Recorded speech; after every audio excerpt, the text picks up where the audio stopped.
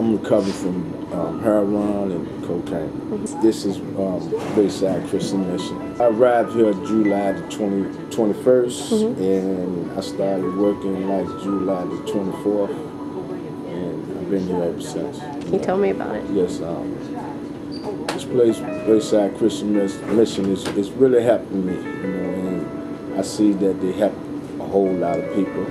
You meet all sorts of people from all sorts of areas, and I never thought that I would connect with people the way I have, and people that I've never even seen or have ever even met.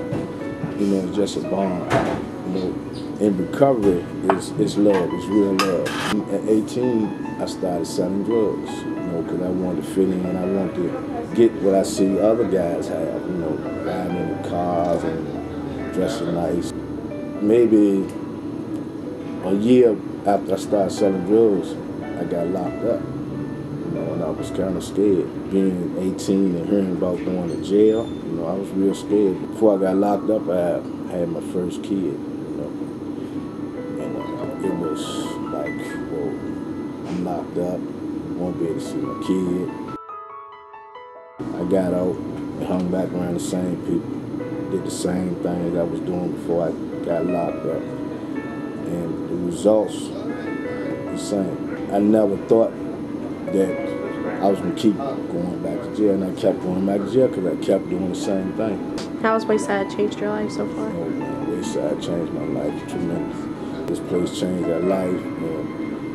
And a whole lot of them, like, if they could do it, I could do it. It took me maybe about a year to decide to come up here, you know, because I just got tired of doing the same thing, getting the same results, and, you know, hurting a whole lot of people. I never knew that drug had me just real sick.